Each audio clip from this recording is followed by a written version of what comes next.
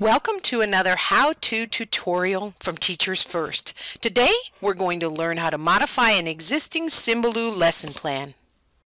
Today we are going to look at one of the ways to work with Symbaloo lesson plans. There are two ways. One is by copying one that's already been created and then adding modifications as you would like. The other is to start from scratch creating your own. Today we're going to take a look at saving one that's already been created and making changes that work for us. To do this, I've already logged in to my lesson plans at Symbaloo account, and this is what shows up. This is my starting page. And you will see up here at the top left, the first link is to my lesson plans. Those are ones I've already saved. The next link, Marketplace, is where we're going to be working. So I'm going to click on the Marketplace and go there. The Marketplace is where anybody that has created a lesson plan and has published it, this is where you will find those. You can search by grade levels or on a subject, and there's additional filters. You can also scroll down and kind of browse around at the highest rated, which is a really great place to start because these are ones teachers have used and like. Or you can also keep going to the most popular, which is another great place to look. And it's a really good place to look even if the subject isn't one you teach, to get an idea of how game boards are laid out, how different people use the lesson plan and game board to create lessons in different ways. If you want to see more than the first 5 shown here, you can just click on the Show More link and it opens up and you get several other ideas. Each of these will have the title. The circle in the minute is an approximation about how long the creator estimates it would take to finish this lesson plan, and then you'll see the rating. We're going to work with this one here, the Fun with Fractured Fairy Tales. So I've clicked on it and opened it up, and this is the opening page, which gives me a really good overview what this is about. So I've got the title, and the author that wrote this has given us a website where we can go to get more information about this unit. You'll see the last updated date, approximate time again, how many steps. There's 18 steps. That means they've used 18 different tiles. You can put questions in different areas. This has 6 different questions. And when you create a lesson plan, you can add tags for classification. This one is writing K through 5 and language and literacy. You add objectives and students will see those learning objectives if you include them on there. You can add comments. And down here at the bottom left is the creator, the email to the creator of this lesson plan. This is fairly important because when we add it to our account, there's no way, and we start using it, there's really no way to give credit to the author other than if we deliberately put it in there. So it's a really good idea to thank the author and give them credit in some way or another. Perhaps add their email to a tile and thank them. Another way would be certainly to give this a rating and add a comment. And here's where I could post a comment if I wanted to thank the author and let them know that we enjoyed using this. But if I want to go ahead and make a copy so that I can start working with this lesson plan, I might want to look at it first and see what it looks like. So I can click on this Try Lesson. It opens in a new tab.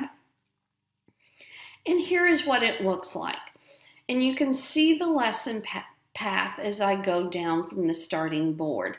You'll notice that at certain places, your players have a choice. They can go up or they can go to the right in this instance.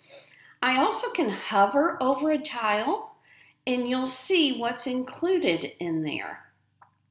And you can see here's the quick pop out where I could give a rating if I wanted to for this. You'll see the movie. I know this is a movie because I can see this movie icon right here.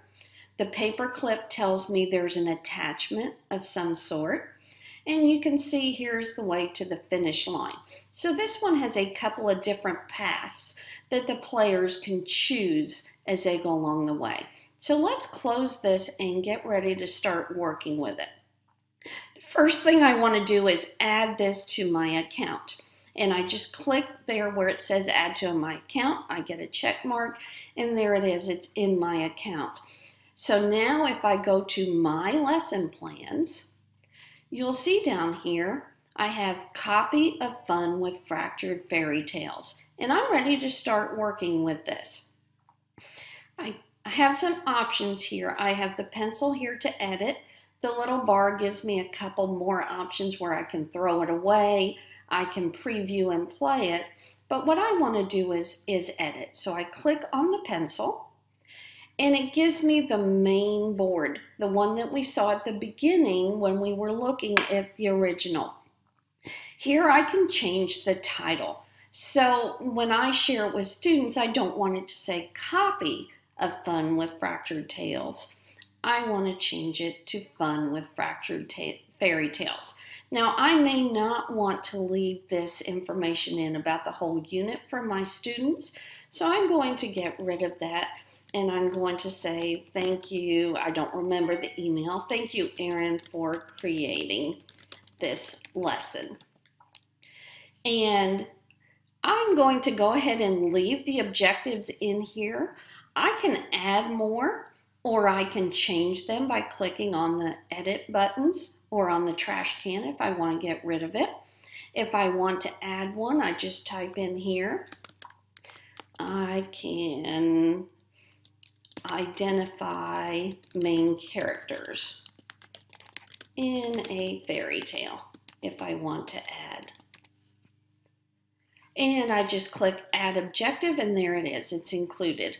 I can change the duration. There's a drop down and you can see there's different options. I'm going to leave it as it is for now. And I need to make sure to save my settings. That's important so that it all comes along like I wanted it to. These are some of the tools you'll be working with and you'll see it's right below the title bar here. Here is where I can edit the lesson plan settings. That's where we just were. If I want to change the category, I can click here.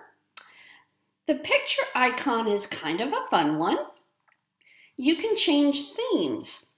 And so when we started, when you saw this one, you noticed it had a blue background.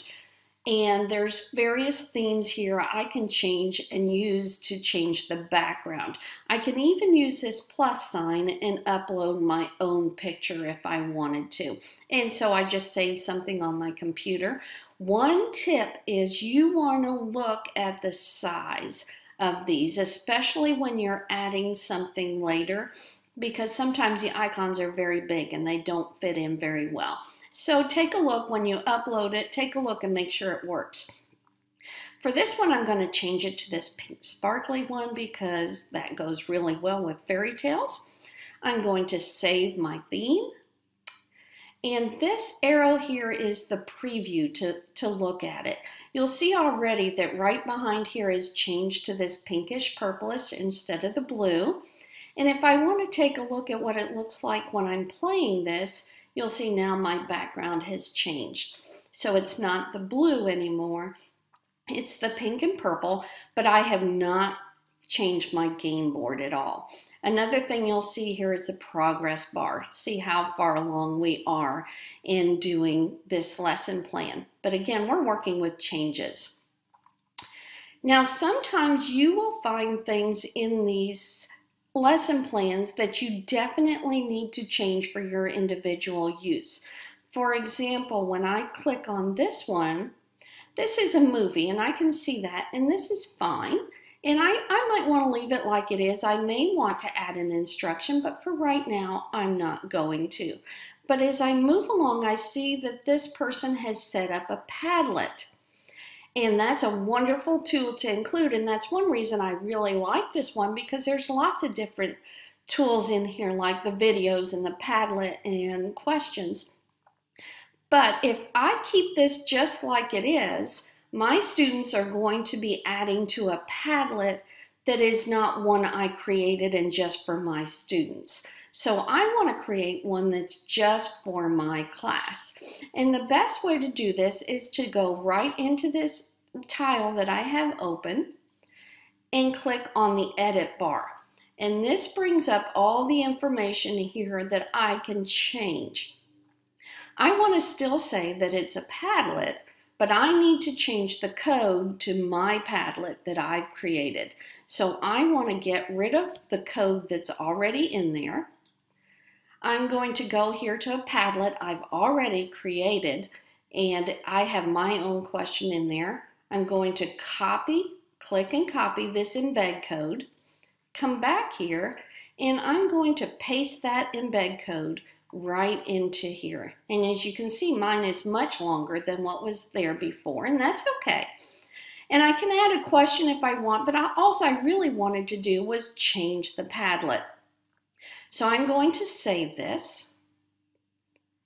And now that it's saved, I'm going to click back on that tile.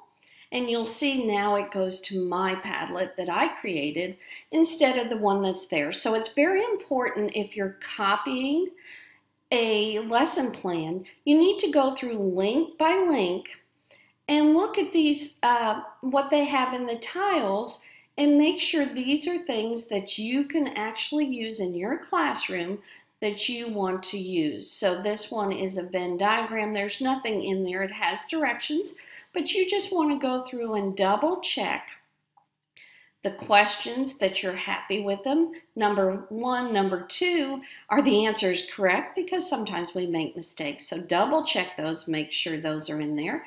And you can go along and see more questions that we've created. This tile here you'll see is blank.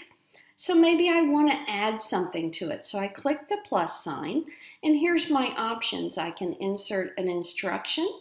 I can insert a web page. I can search for a web page, videos, search for an article. I can look in my Symbaloo web mixes I've already created. So if you already have a Symbaloo account and you've saved web mixes, you can pull in something you've already saved from there, which is a great option. The embed code is what we use to insert the Padlet. I can attach a file. So maybe you have a PDF document of some kind or another you want to attach. Maybe it's an image you want to attach and ask a question. You can insert a math formula.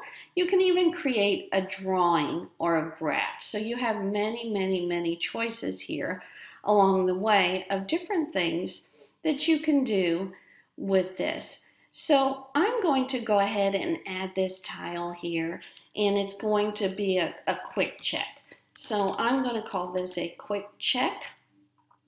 And in the teacher instruction, I'm just going to say, answer the question below.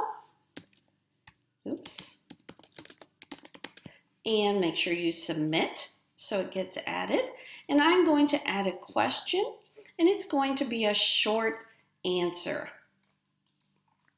And it's going to be describe in 10 words or less your favorite fairy tale character. And then the answer would go here. And I'm going to say this. And you can see I left this blank and it needs an answer. So I'm just going to put in here that there will be multiple answers, and I'll save.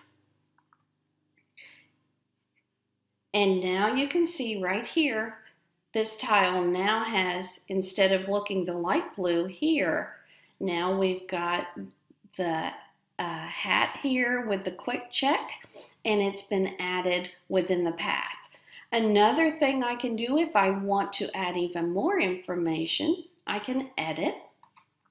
And if I scroll down, you'll see this arrow right now is just taking it down.